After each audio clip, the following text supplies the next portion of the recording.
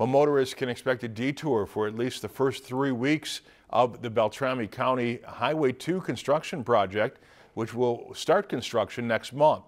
With a 10-year study, the State Department of Transportation learned that this highway created about 15 severe or fatal crashes.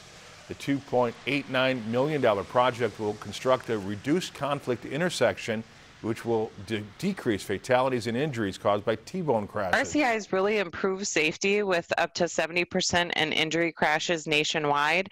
And currently there's over 30 RCIs in the state and more being built this summer. So the real focus of this project was the overall safety and reducing the number of severe crashes in that corridor. The construction project is expected to last until July. Lakeland News is member-supported content. Please consider supporting Lakeland News today.